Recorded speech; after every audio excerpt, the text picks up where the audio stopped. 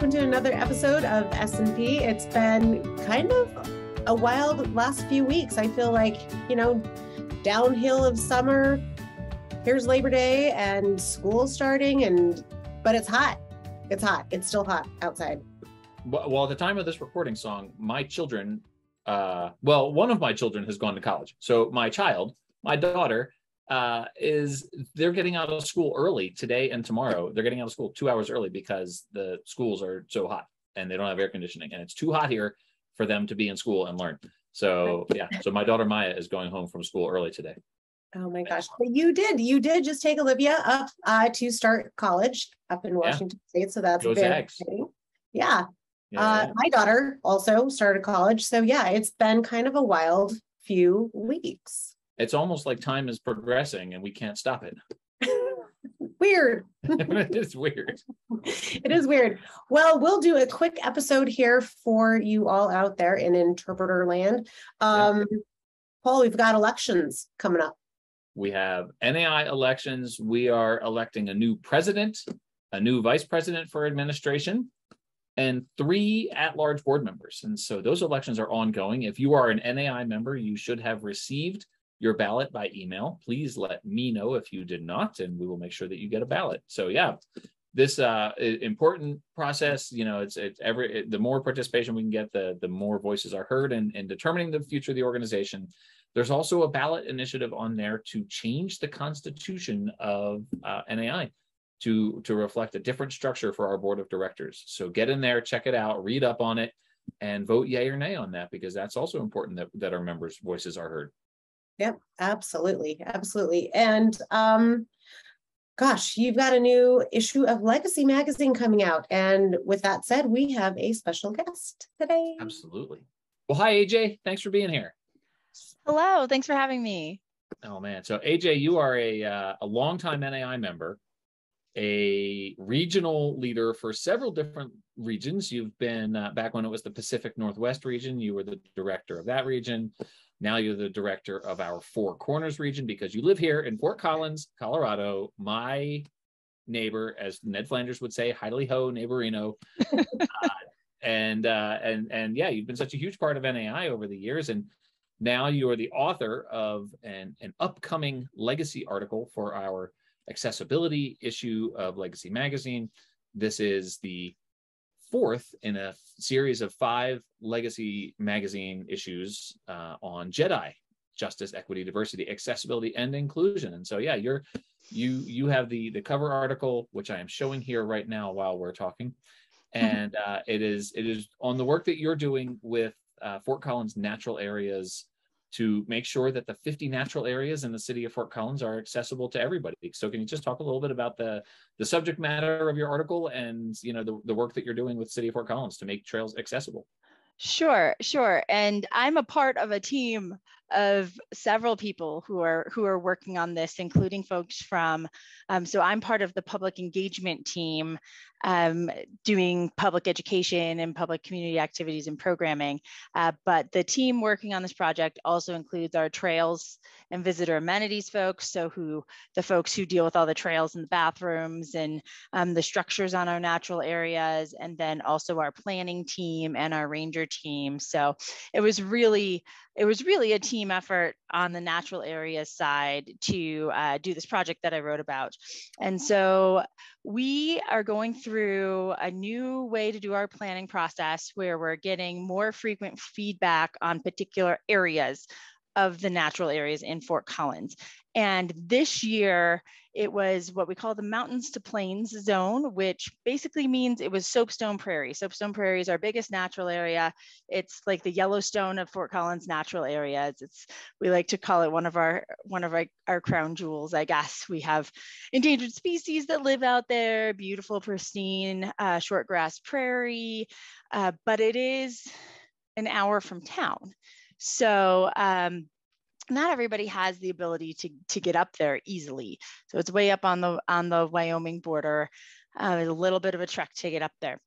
One of the things that we identified when we were looking at this natural area and this planning process is really looking at how to make Soapstone, this beautiful area, more accessible for more people in our community.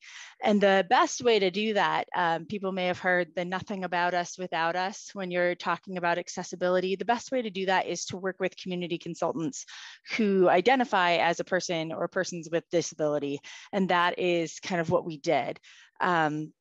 It wrapped into another project that I was working on about getting accessible trail equipment, like off-roading wheelchairs and things like that.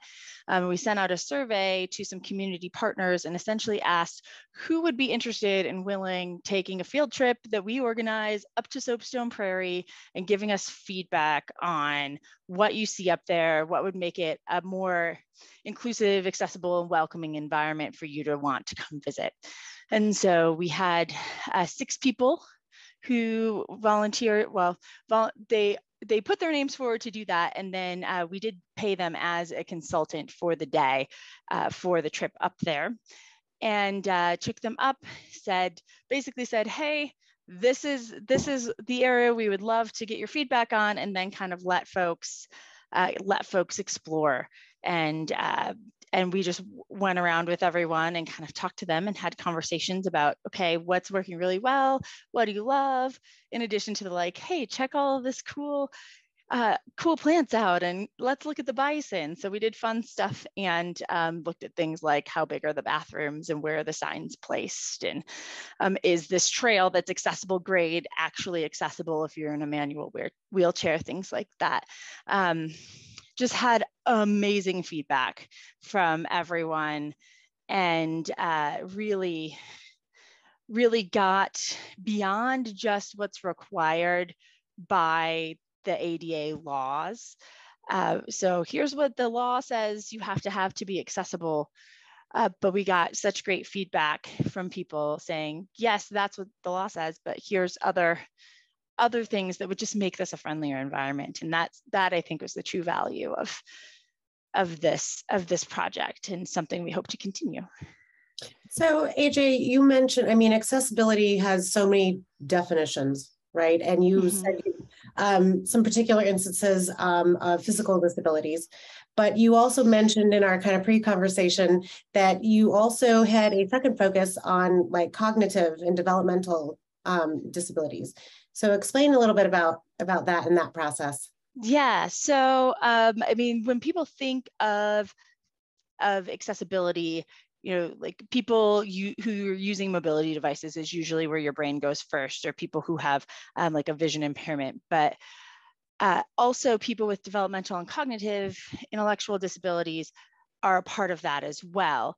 And so we partner with the ARC of Larimer County, which is an organization that serves that population, and also had folks representative of that community come up as part of the field trip and talk about what would make Soapstone a friendlier place in their minds. And a lot of that had to do with like clear signage and knowing what to expect before they got there, and what their resources were if they felt unsafe, how to be safe, how long the trail was. Just having a lot of that information up front about what the experience was going to be like was a lot of the feedback that we got from that. We got tons of feedback that was amazing, but that's also the same for anyone, right? We want to know if you're going to an unfamiliar place. You want to know what to expect when you get there, and how far is the trail, and how steep is it, and what kind of surface is it, and all of those things can help you feel immediately more comfortable. So, if you're recommending. If someone came to you from another interpretive site and said, hey, we're amazed by your legacy article, and they have to fight their way through the paparazzi after you're a legacy cover article author, right? So they have to fight to get to you. But finally, when they reach you, when their people contact your people and they get you on the horn and they say, AJ, we want to do something similar at our site, what sort of timeline would you give them to complete an assessment like this? Yeah, so this project, start to finish, So my colleague, Christy Bruce, was a big influence. I want to call her out specifically in helping this timeline happen.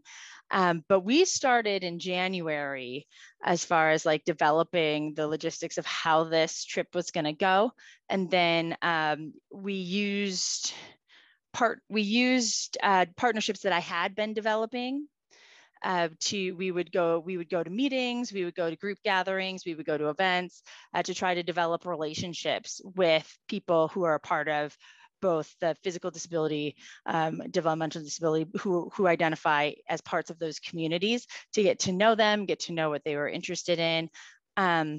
So we started that process kind of in December, January, and we went on the field trip in June. So it was like a six month process of getting to know folks from the community, and then also just bringing together all the logistics of renting the vans, making sure we had vans that were wheelchair accessible, and just making sure we knew exactly what we wanted out of the day so we could communicate that and to the folks who were participating, and also checking our budget and making sure we had enough money to pay everyone appropriately who participated. So that's how long it took. I don't know that it'll take that long next time now that we've done it once, because now we've developed these relationships, right? We had to find people who are willing to be a part of that. And now we've started to develop these relationships and can hopefully work with those folks again. And then the feedback that you got from these participants, how much of that do you actually have the budget to act on? What's the timeline for actually implementing any changes that come from the feedback that you received? Well, and just to tack on to that also, I want to know, how do you prioritize? I'm sure you got just a ton of feedback, right? But given boundaries of budget, how do you pick and choose what things make it to the top of that list? Yeah, so that is what my colleague Christy does. She's part of our planning team. And so she actually took all of the feedback that we got, made a big spreadsheet out of it, and said, okay, this is easy to implement. This will be difficult to implement. This is going to be inexpensive and easy. This is going to be inexpensive and difficult. This is going to be expensive and difficult, but really important. And so she is taking all of that feedback and prioritizing it. And over the next few years, in between this planning cycle and our next planning cycle, both the planning team and other teams, like if it has something to do with signage, that would be the public engagement team. If it has something to do with the way the trail is structured, that would be our trails team. We'll go ahead and implement the priorities that have been identified from this process. So we've already started. They've already gone up and kind of priced out and looked at what might be the most important, and things we can do first and things we can do later. So we've been in touch with the folks who are part of the consultants to update them and say, hey, this is what we're doing with the information that you gave us. So how did this whole project come about? Right? Was this kind of your team bringing this to the management, or is this kind of from the top down? Just curious how it started. Yeah, I would say accessibility and more accessibility of natural areas has always been a priority department-wide with our teams, whether that's the public engagement team, the trails team, the planning team. And sometime in 2020, 2021, all of our public engagement staff kind of, I guess, took on particular community partners that we wanted to provide better service to. So accessibility and community members with disabilities was kind of my focus. So between myself, Christy, during her update of this planning process, our trails team, I think it just all kind of came together at once. We had an accessibility survey that came back. So we had just a bunch of things all coming together at once that kind of culminated in being able to do the first of what we hope is many consultant field trips. So obviously, accessibility means a lot of different things, and this issue of legacy is has a bunch of great articles that really get into different kinds of accessibility.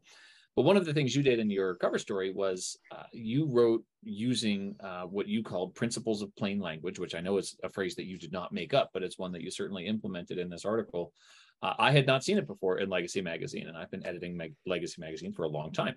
So can you talk about your decision to use the principles of plain language and what that means and why you did it? Yeah, absolutely. So plain language is a type of writing style that is meant to be more accessible to more people when you're reading. It is kind of the opposite of how we're taught to write in school.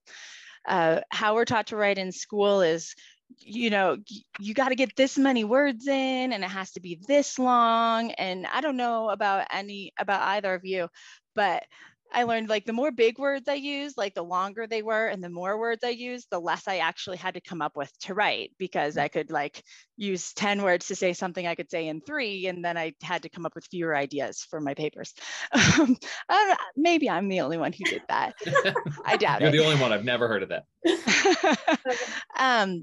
But plain language kind of turns that around and is writing in shorter sentences, shorter paragraphs, using common words to make sure that as many people as possible can access that information cognitively. So I attended a free seminar on principles of plain language for nonprofits and governments from the Self-Advocacy Network.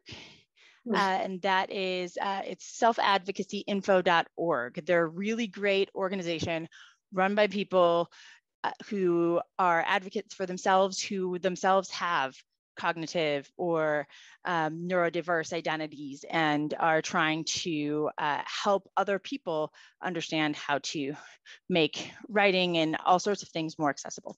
So I used those principles of plain language, which is like I said, shorter sentences, shorter paragraphs, common words, clear and straightforward language, active voice instead of passive voice, using examples whenever possible, breaking things into lists.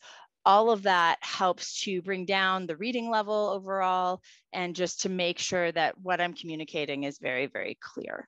And I learned how to do that through attending that seminar and actually referred back to their information a lot. And then I double checked how I did because Microsoft Word has an accessibility checker that checks for these things to make it a little bit easier for me to see, oh yes, I still used a bunch of passive voice words, which my trick was if I could read the sentence and then add by zombies at the end and it made sense, then that was passive voice rather than active voice. There wasn't a clear who was doing the thing in the sentence. So that was also a trick I learned from that class.